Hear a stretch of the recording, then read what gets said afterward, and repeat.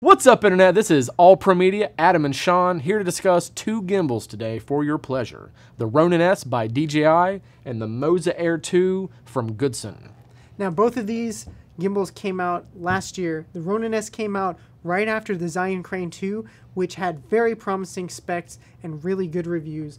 The Ronin came in and was the workhorse. It's a very popular favorite amongst filmmakers, but out of nowhere, Goodson released the Moza Air 2, which is the sleeper. Basically, this is a surprise for everybody. I don't think anybody expected Goodson to release such a great gimbal right behind the Ronin S. They pretty much took what was slightly missing from the Ronin S and made sure that this had it. And they even took away some of the weight. We'll get into those details in a bit, but they're great gimbals, guys. Let's talk about each of them one at a time. Adam here is going to talk about the pros for each gimbal. What's great. And I'm going to talk about the cons. So let's get into it.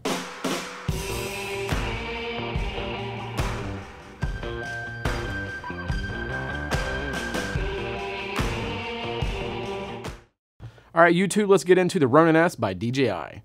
This thing is hefty. It's built like a tank. Real heavy, sturdy rubber, and really good plastic. You don't feel like it's going to fall apart. The motors feel strong. The movement's very smooth regardless of that. It feels like it's built really well, and I think DJI did a great job with that. I think that's one of the biggest pluses when you compare these two. The build of it really helps you achieve those smooth cinematic shots. I mean, even up to running full speed, it's going to look pretty smooth. Now, with my experience using other gimbals, I had a problem no matter how well I balanced it, no matter what I did to keep it stable, the horizon would always shift, and it didn't seem like once it shifted, it would right back exactly where I wanted it, especially on the Helix Junior by Lettuce 35. We'd have to set that down and reset it and basically go from scratch every time it would do that. And that's just, I mean, if you're shooting run and gun, or if you're shooting a wedding, or if you're shooting even for a client, you don't want to be encumbered by that. I mean, it's a problem. So with the Ronin S, we pulled it out, tracking my daughters running, other kids playing on the playground, Sean walking down the street. I mean, everything that we did, even if the horizon went off because we had an erratic movement, it would right itself very easy. The joystick, all right, this is a new feature, at least for us. The joystick is on the back where your thumb is. It's very easy to access. Once you fine tune it to your movement, you don't want it to be so sensitive. You don't want it to move really fast. You want smooth cinematic movement with it. It's a user adjustment. You have to get accustomed to using it, okay? For us, like I said, it's brand new, so adding this to like your thumb movement, it's not difficult, but it's just something you have to perfect basically, like anything that we do.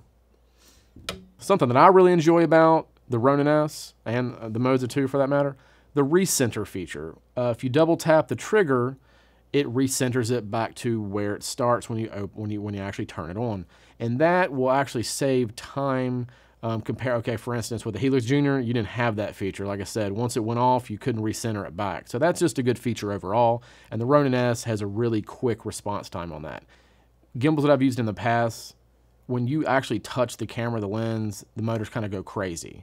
With the DJI and the Moza Air, if you wanted to actually not use if you don't have the follow focus on the DJI, because the DJI does not come with that follow focus, whereas the Moza Air 2 does. But if you didn't want to use that, or if you didn't have it and you wanted to focus your lens actually like manually, you can do that and not really disrupt your footage. I'm not saying you'd want to do it in the middle of a live shot, but it's pretty smooth and imperceptible for the most part. One of the best features that I'm kind of remiss in mentioning until now is the battery life on both. But on the Ronin S, it rates for 12 hours of battery. I can't say that I've ran it through the full 12, but I used this thing for basically a week, and it still hasn't ran out of battery. It supposedly will give you 8 complete hours of total use if you just used it straight through, or if you used it for a full 8 hours of shooting, it would last 8 straight hours, but there's probably a chance that you can go over that. On the bottom, you have 2 threads where you can mount things to. You have the larger and the smaller one. and we elected to put a Frodo quick release plate on this so we could put it on tripods. And again, I'm talking to wedding cinematographers a lot when I say this, because you can put one on and you still have the ability to put it back on the little tripod here and set it down, or actually put it on a large tripod. And because you have such long battery life, you can just leave it running, and that can be like maybe your aisle shot during the ceremony.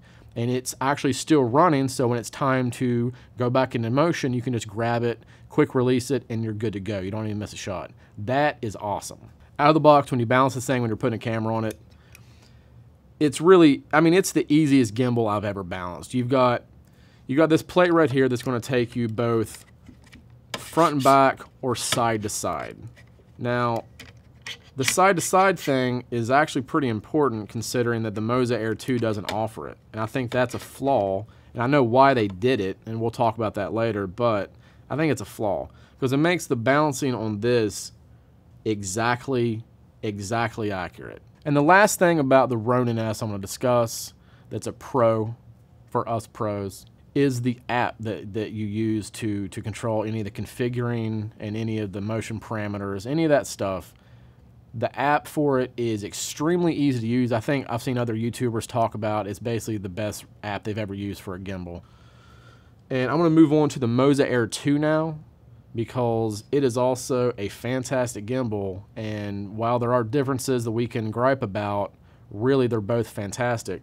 The first thing we're going to talk about, same thing with this. Like when you go to grab it, go from this to that, you can feel it. It is extremely light by comparison. Maybe extremely is a bit too far, but if you shoot on this for a few hours and you pick this up, it feels like going from a giant truck to like getting into a Yaris or something like that.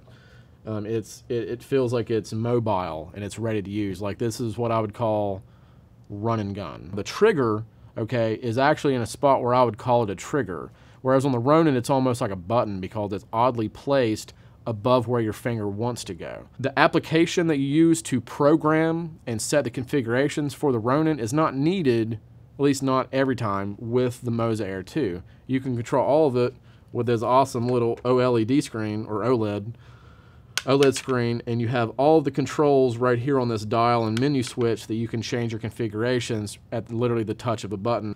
The fact that not only does it come with a focus wheel, but in the box you also get the iFocus control box. And it makes balancing kind of odd. However, having that on the same handle as your other hand, whereas you don't have to remove one hand and change your balance, having that one hand removed from the barrel and having to like change it on the lens does make it more difficult, and it can affect the look of your shot. It comes with this awesome thread for mounting, and a lot of people use that to mount their recorder or monitor, or I'm sorry, monitor recorder, or another handle. I've seen people do that with these. They mounted a handle. For the infinity mode, you know, that might be applicable because it is a strain, or it is more of a task rather to like hold it out like that. Another great feature that Goodson offered was an additional 4 hours of battery life. And it seems like the Moza, or it seems like Goodson was like looking at the Ronin S and was like, all right, all the stuff that's bad about this, we're going to add to this to make it better.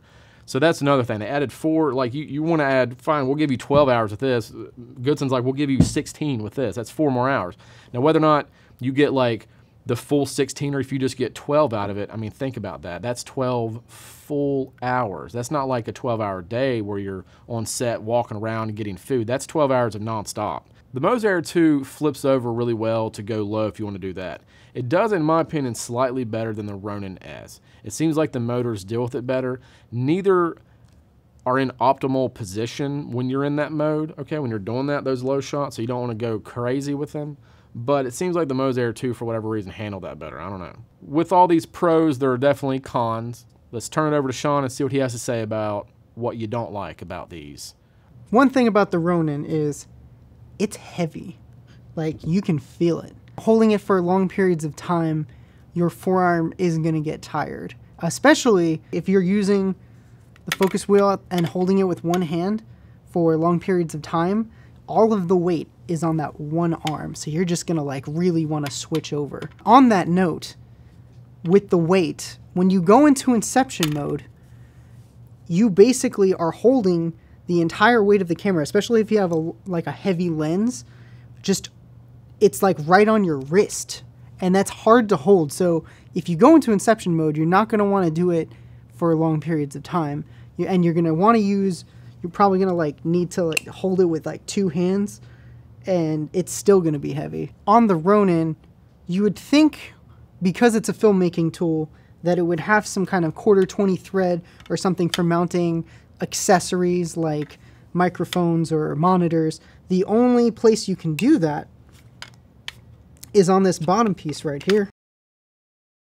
But the 2 screw sizes there are so close together that you can't use both of them. You can only use one or the other. So I think that's something that could be changed.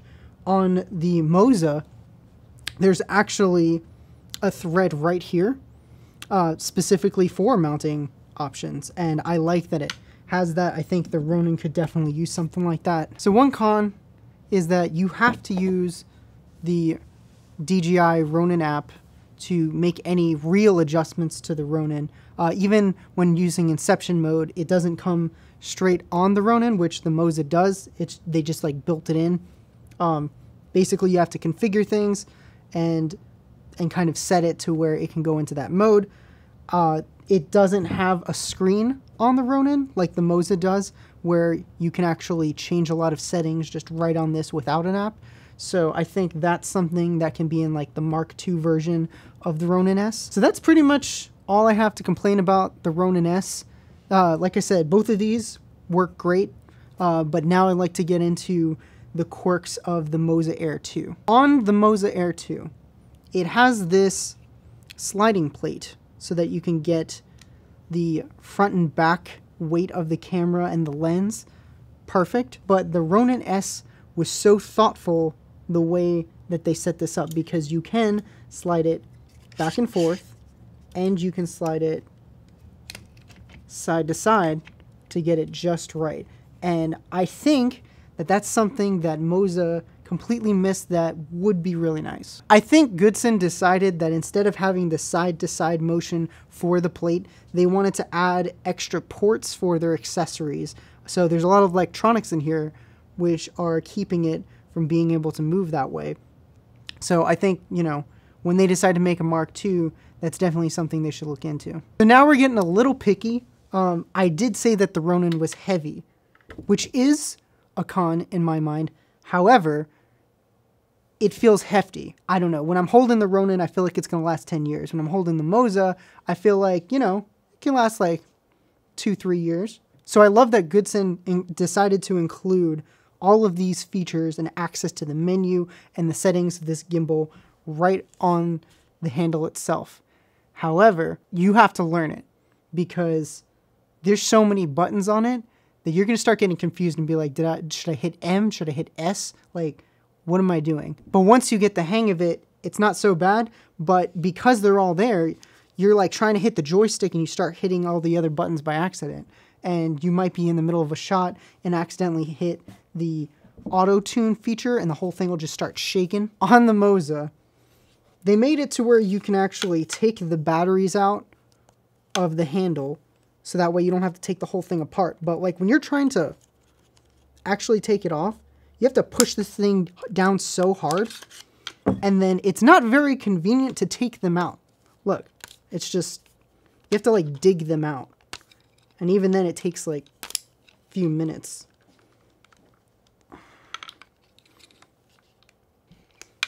I don't even know if I can do this.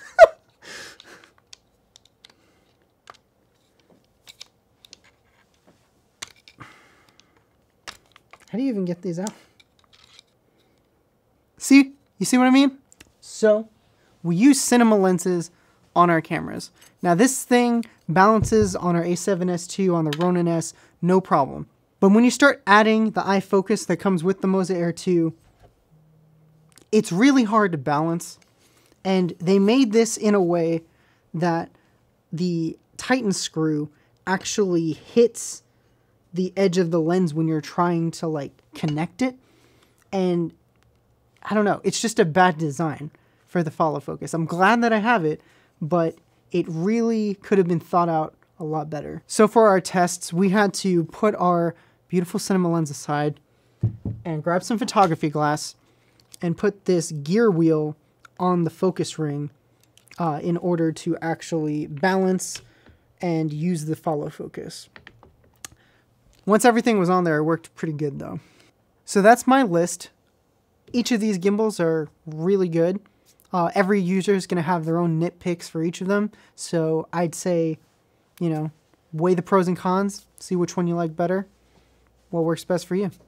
Thank you for watching our video. We hope you enjoyed it. If you do like this content, please subscribe to our channel, hit that like button, and if you have anything to say, whether good or bad, please comment. And we will include links to both these gimbals and accessories in the description below for your convenience. And if you don't mind excusing us, we're going to go shoot some stuff, even though it's like 17 degrees outside. But you know, we have coats, so we're good. We'll see you next time, Internet. Wait for the bell.